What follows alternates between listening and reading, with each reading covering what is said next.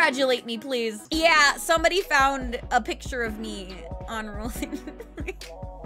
Guess who's a real VTuber now? No, wait, I still need to get canceled. I still need to get a twit longer made of me, and then I'm a real VTuber. I haven't even gotten my first piece of hate mail yet. I never actually thought I'd see the day where I ended up on that site, honestly. Don't go to Route 34 if you don't want to see weird shit, though. I was curious, so I went to look.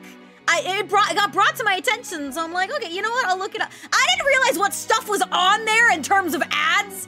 Oh my god, I never want to go there again. I never want to go there again. Oh my god. Holy shit. I've never been on the site. So like, I didn't realize what the ads were like. I didn't know.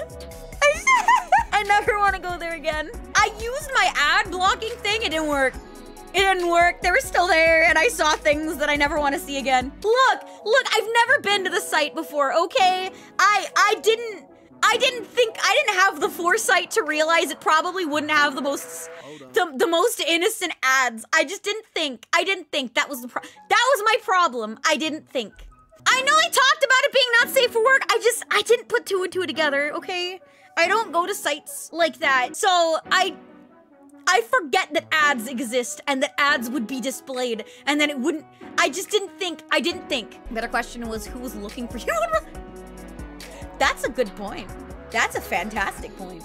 Anyway, but yeah, so I guess I'm a real VTuber now, or at least on the way to being a real VTuber, which is nice, I guess. Yeah, my stance has always just been, I'm not gonna limit what you can draw. There's just certain things I don't want to see. I don't get too upset about what people draw of me, as long as I don't see the weird shit. Something, Psy Vaporeon Pot. Don't you f***ing dare. They gave you some... Yeah, actually, they're a little bigger than mine. I'm kind of confused. They're a little bigger than mine. I have big ones for sure, but goddamn. Hold on.